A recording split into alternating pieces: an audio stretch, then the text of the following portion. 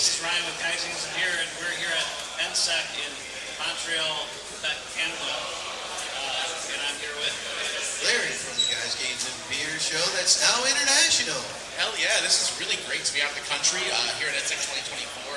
And on top of playing some awesome games and sharing this with people, we are here with today Boivin from Flair. Welcome to the Guys, Games, and Beer show. So that's Travis over there getting into yourself. We, again, on the schedule, we're talking about, like, so hand in hand, like, obviously, we are a gaming and beer show. We talk about entertainment, but, like, coming to these hack conventions, and this is not our first one, we've done others in the past, like, there is a level of, we kind of want to talk to you a little bit about cybersecurity in the gaming industry, which, on the first glance, you're like, okay, you know, might not sound fun. Seriously, what's the risk here? Yeah, but, like, when you look into it, like, obviously, there's a lot on the line. Gaming is a massive industry. People are spending billions of dollars every year on this industry to pay for skins, microtransactions, battle passes. They're buying games digitally. And the more of that we conduct online with each other, it just widens this massive thing for risk. So I was talking to this, and I want to bring up an example from about 2 months ago. So there's this game, first-person shooter, Apex Legends. It is an arena shooter, battle royale, and it is massively popular. 2 months ago, they had a pro league match. It was a closed match, not open to the public. And during this invitational match, 2 players literally got hacked mid-tournament with remote code execution. What that means is if somebody runs RCE on you, they can execute code on your computer and you can do jack shit about it. So what had happened is these players are playing a pro match and they're given wall hacks. So literally this guy is playing and he can suddenly start to see people through walls. And like the guy's like putting his hands up like, I'm not a cheat, like literally he has no idea what's going on. But the fact that that happened in the middle of a professional match is mind-blowing. So when they kind of went back and reviewed on this, Apex Legends runs on an older engine called Source. You know, Steam makes a lot of popular games. They have an engine called the Source engine, and since it is older, it is very vulnerable to execution of code. So if that could happen at the top levels of play, you know, think about what can happen in the industry if we're not taking the proper steps to protect ourselves. Yeah, I mean, that's quite a dramatic example. Being in the industry, what kind of risks are you seeing in the gaming industry? The risks associated with gaming are incredible.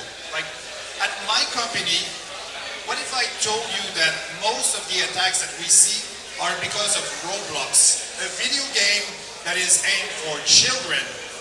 So what happens is that in Roblox, it's pretty cool as a video game because kids can learn Java, can learn programming, and they can create their own modules, just like in Minecraft.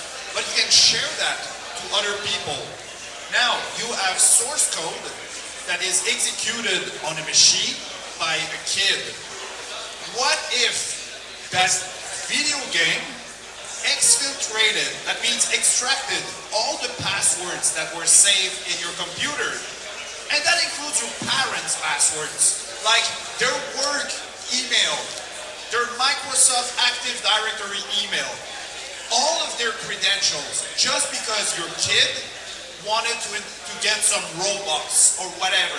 So video games are... Which is a respectable thing to do. Yeah. You want to get some Robux. Yeah, of course. Well, so this is why video games are a huge vector for attacks because people get excited. They want to do fun stuff. They don't want to think twice about security and why are they doing this thing. So they give their trust and that can cause damage. And we're talking ransomware attacks. Like, you know that meme of a small domino that you push and then eventually, like, yeah, you crash down capitalism? Well, this... So, you can do this because your kid executed something on your machine. You can topple down an entire corporation and have their entire network locked down, and now it costs you millions in recovery. So yeah, video games are serious deal. Yeah, and again, I think you touched on some really great points. I think gaming as an industry is a natural hotbed for some of this stuff because it incorporates some of the traditional things that come to hackers. There's a certain level of curiosity. You want to experiment, you want to play. People are passionate about it. A lot of things when you're... You see the new mod? Yeah, again, when you're... some of the most effective hacking is social engineering. It is being able to manipulate people. It is being able to make them make rash decisions that may not be rational. You know, getting them to respond to like, oh, hey, I can get these free items, or I can, you know, get into this system. Like, if they can think they can benefit, they might make bad decisions they wouldn't normally rationally do. So there's a level that you can prey upon people, and it leads to a lot of vulnerability. And you know what? Also, people are very passionate about video games. Like, we've heard of stalkers that look for celebrities, but the same is true for video games. There's some people, it's pretty much their life. If there's something that their favorite game does, they get so angry, and now they can decide to take arms and target that video game company. Just retaliation. Literally back to that same company that makes Apex Legends, Respawn Entertainment. They also made Titanfall, right? Titanfall 2 servers, really popular game. They kept it running, but they neglected it for a long time. People were so passionate about that game that they wanted it to get fixed, they started DDoSing those servers. They started doing other hacks to those servers, be like, hey, Respawn, fix your shit, or we're gonna keep hitting it, because they were passionate and they wanted something done. So like, people will do those things because it is something they are passionate about, and that can be also very dangerous. So, so I understand, like, okay, if I'm downloading a file to a shared family computer where there can be risks there. But what about devices? So maybe the parents have a device that is hooked to the family network, but it's never used for gaming. And then the kids have one that's hooked to the network, but is used gaming all the time. Is there a risk of that? Something on that gaming computer jumping through the whole network? So, I have bad news for you. The answer is yes. Any device that is in your network can be a vector for an attack. So this is why it's super important for people at home to make sure, like, update your router.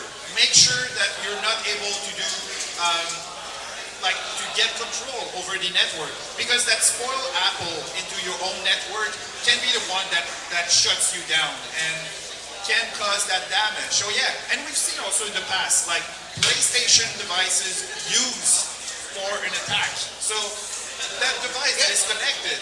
When I was thinking of the question, I was thinking of a Nintendo Switch, but basically a PlayStation would be the equivalent in that idea. So yeah, and I was thinking, oh, so your kid's sitting here playing a Switch, and you're working on your work computer, and now is it sitting there at a risk? So what does your organization do to kind of work with companies to help mitigate some of those risks that they may be exposed to? So Flare is a threat exposure management company. What that means is that we go find information in places like the dark web, that parallel network where bad guys share information that they shouldn't. So what we do is that as a company, you tell, what are your assets? Here's my domain. Here's my brand name. Like, let's say we have video game companies as customers. They are able to put their brand. Like, this is our character. This is our franchise. So if there's anything that is mentioned, if there's any source code that is shared, all that information, they are able to know as soon as this happens. So this way, they can react to this. So, okay, we got a breach, and we're helping companies to mitigate these effects. Like, if there's a leaked password, for example, one of your employees' passwords got leaked. A hacker having access to that password has pretty much the keys to the entire organization, and they could do a lot of damage. We've heard from a company. It was a third party, like in the video game industry, there's a lot of development that is done like by third parties, that are done by companies that help you work. Because, an assistant studio, because the studio itself cannot do anything. Well, we got a case of a Fortnite map Isn't that the name Fortnite, the game for kids? Yeah.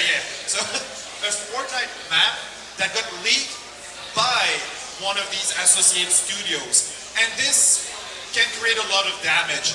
Video game studios are investing way more money than Hollywood movies into publishing these things. When you have entire marketing campaigns that are aligned, you don't want some hacker in their basement scrapping your entire plans. So this is why organizations have to make sure that the things that are outside of their control, they must be aware of what's happening so that they can do damage control when it happens. And we've seen it recently. Like there's a studio that got their Wolverine game spoiled before it was announced. So Insomniac Games, it was revealed to the world because of an attack that they were working on a Wolverine video game that can cause a lot of damage for an organization. So what would you say are kind of sort of you must do these things to protect yourself? At least do these things. Are we talking enterprise or for people at home watching this? Let's say people at home. Okay. Yeah. First, use good passwords. So don't pick Sunshine123 and Sunshine124. So easy password. Use two-factor authentication. Like anytime that you have a chance to subscribe to a service and enable 2FA, that will definitely help you to secure. Also, be cautious where you put your personal information and your credentials and all that. So be wary that damage can be done if you're doing something wrong. So be cautious. And I think also, last thing, make sure to update all of your systems, like software that you're using, your hardware. Make sure that you have the latest versions. That can help greatly. We know you like to hit that pause button and be like, all right, delay it for another day, but you know it's well worth doing. Again, also, don't reuse passwords in multiple places if you can. I know it's a pain. Again, the 2FA was a really great call, and it's not necessarily, again, you don't have to be the best top-notch. You just have to really mitigate yourself to that risk and make yourself a harder or more unattractive target. And look for password managers. These are awesome. Like, I don't know my password to my bank or whatever. I have no clue. These are like 20-something random characters I will never ever learn. This is very difficult for threat actors to get access to this. So password managers, that can help you a lot. So Google Drive, OneDrive, those are bad ideas. Throw those passwords in there. What about my sticky notes? But you know what? I think a sticky note would be better than a text file on your desktop. That's right. So you're getting a sticky note under it. I was doing a podcast not too long for people that are older, let's say. And I was giving hints about cybersecurity. Like, my mom won't use a password manager. I cannot have it. And I told her, you know what? Your notebook where you have your passwords, as long as they're different and complicated, this is fine having a notebook with handwritten passwords. Because hackers won't get into your house and, stealing this. So, old school thieves wouldn't know what to do with it. yes, and then you cipher all of that. You create some encryption. So if they get access to it, you have 10 puzzles to reach the decryption key.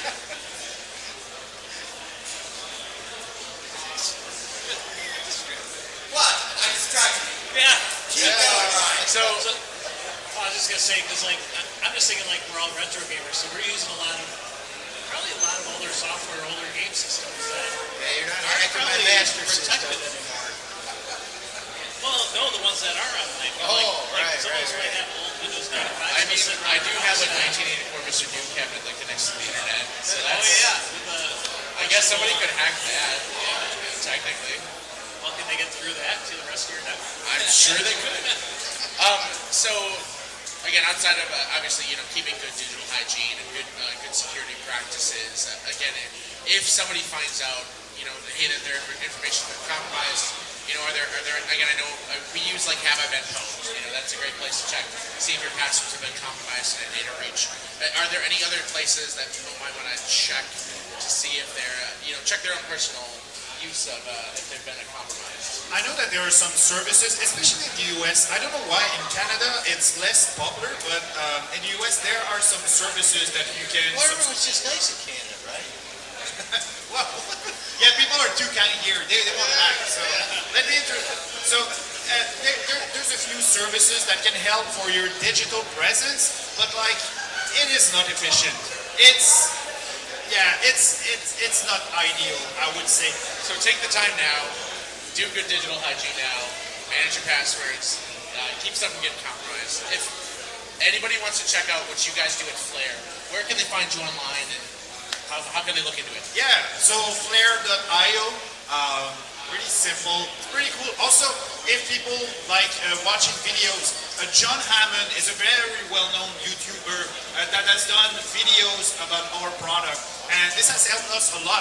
So one like very influential hacker that is now using our product to showcase the use cases. So that's awesome. Very cool. All right, guys, we've been at NSEC 2024. We're here with Flare. I'm Travis with Guys, Games, and Beer. But we're not done. We're not done. We're going to move to the next segment. We're just segmenting it. Segmenting it. Yeah, we're about Segment. to Oh. Segment. So the next part of the show that we're going to do is we're going to do a beer. Oh, we're really just going right into no, we need our other numbers. We're going to, yeah, we're not going to. Cast call. Yes, I strategically empty my beer to be ready for this segment.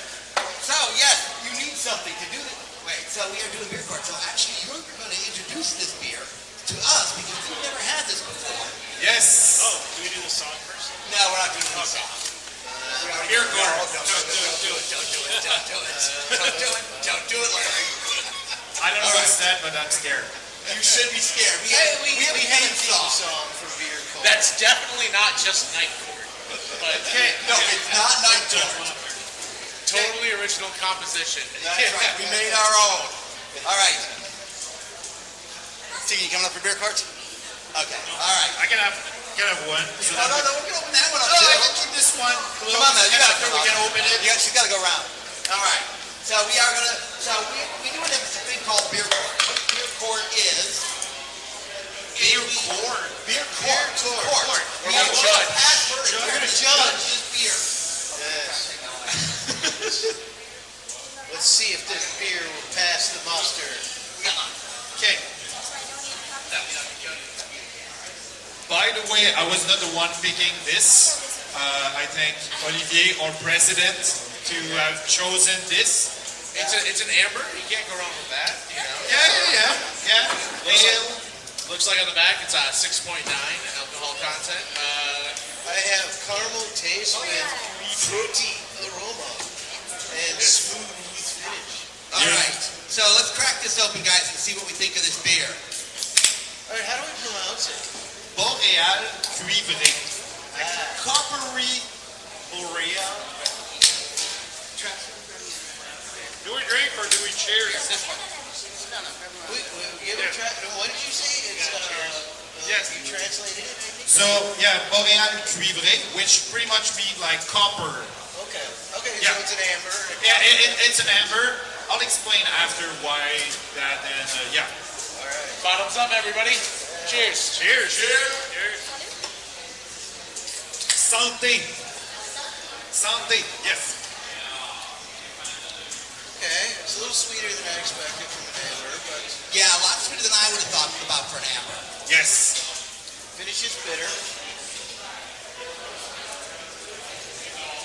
Okay, all right. Rather continue. All right, Travis, why don't you lead us off and tell me what you think of this? Okay, I drink a lot of amber ales. This is again, it's giving me pretty close to like a fixed gear. Again, it definitely got that sweeter aftertaste though. The nice thing though, again, there is a little bit of bitter at the end, but it doesn't linger on the tongue at all. Well, fixed gear is a red. Yeah, it's a red. Yeah. Okay. Again, it's on the red spectrum for sure. Okay. So, but yeah, again, that's the closest thing I can think of close to it. But yeah, absolutely. All right, Larry, what about you? What do you think about this one? Yeah, I mean, it's kind of sweet. I really, most of the amber that I drink are quite sweet. Okay.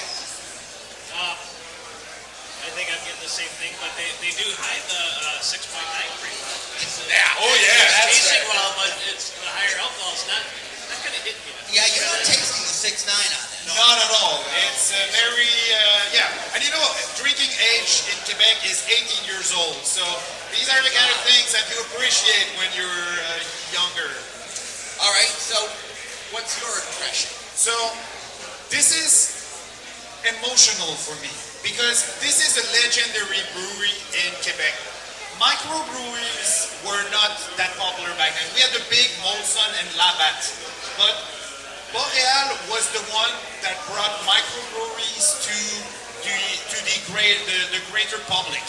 So, and to introduce beer to the audience, they use colors. So this is why we have Boreal Red, Boreal Blanc, and like copper is one of them.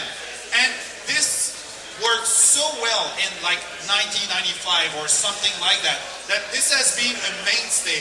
And I wouldn't be surprised if companies even in the US follow the nomenclature of using color for mass market. For sure, blonde and red is Go ahead. very common. Yeah. Yeah, so again, obviously, there's a lot of microbrewery and smaller brewery craze in the U.S., and it tends to get a little exorbitant. Like, it's cool to see all these exorbitant packaging and everything, but it gets very complicated, and I'm looking at it like, what the fuck am I about to drink? Yeah. Give me something that's like, oh, hey, it's a coffee. I'm like, okay, you understand what you're about to get, and there's something nice to be said about that. Agreed on that. There's Okay, so 20 descriptions of it. It's as caramely and Fruity notes, we whatever. do whole screens about people describing beer in weird poetic ways. I don't want poetry, I want beer, okay? I'm trying to drink. Okay, right about the idea of explosion. So I just visited Asheville in North Carolina, and they didn't have any microbreweries about 10, 15 years ago. Now they have 62. 62? Just in that city. Okay, real quick though. We gotta stay on time because we are on schedule, kids. Okay, so hold on. Yeah, so before I do that, I gotta get a few more opinions first. So I'm gonna tell you, malty. You get the malt in this? Yeah. I'm getting a fair malty. Well, sweet is malt. So Yeah. Yeah, I get that malty. It's I the like caramel, that. Yes, thank you. Very caramel. Okay, so the rating system on this beer is fairly straightforward. I'm going to go through 2 sets of questions. You're going to answer that question. That'll tell you a lot about the beer right there. And then we're going to do a thumbs up, thumbs down. Okay, so we're going to start with Mel. Mel, you're grabbing this one out of the party cooler. Depends on the weather. Okay. It's a chilly fall day, we're around the bonfire. Like, Gotta do something cool. there's a polar bear for as the logo. So yes, it's like winter ski party. Yes. Okay, wait. Party cooler? Okay, so probably not. So Travis, party cooler. This beer is on my color of the spectrum, so absolutely. Party cooler? Of course. All right. Yeah, I get this one from Party Cooler. All right, Larry, party cooler? yeah, I go for the party cooler. All right. And yes, I would grab this one out of the party cooler. All right, so it's a 6-9 though, so this might be a later in the evening because you don't want to get hammered too quickly. Getting drunk first is the best. First, when you get to the party, it's better to kind of ease into it. I don't All know, right, maybe it's a kickstart, yeah. next question. Jump forward. Next question's another one. Okay, same thing. You're in the pub. You ordering this at the pub? Larry, go ahead and start that out. Maybe not. It might be a little sweet. Okay, all right. I might be looking for something with a little less sweetness. All right, Ryan, pub. Pub, I think I can get this one. I might be interested in trying probably some of their other offerings as well. So what do you Enjoy compare about with? What food? I'm not good at that. All right, pub. Yes, with a meal. Maybe not drinking 4 pints of that, but with a meal, absolutely. See, we love it when you qualify it like that. That's exactly how we do this. Travis, pub. Just go with poutine. Yeah. All right. Definitely having this at the pub. I would have it on its own, but I think it would be great. The Gruyere, grilled cheese. Fancy. Oh wow, yeah. Didn't she just class this whole show up? yeah. Yeah. Okay.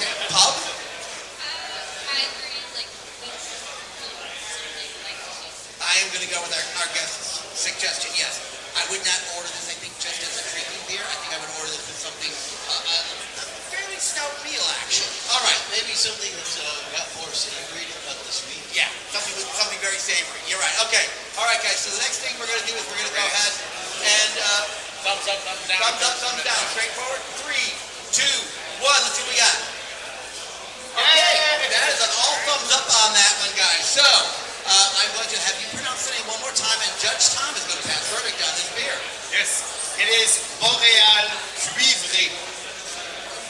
For being a beer that actually is a polar bear that comes out of Canada, which seems a little cliche to us, I find you guilty and sentencing you to drinking. All right, guys. So we are Guys Games and Beer. We're a podcast out of Racine, Wisconsin. We review beers every week. We play games. We talk about all sorts of subjects. Hopefully you enjoyed the show. We will definitely catch you later. We'll see you next Tuesday at our regular Thanks, time. everybody. Later, bye. Bye. Merci.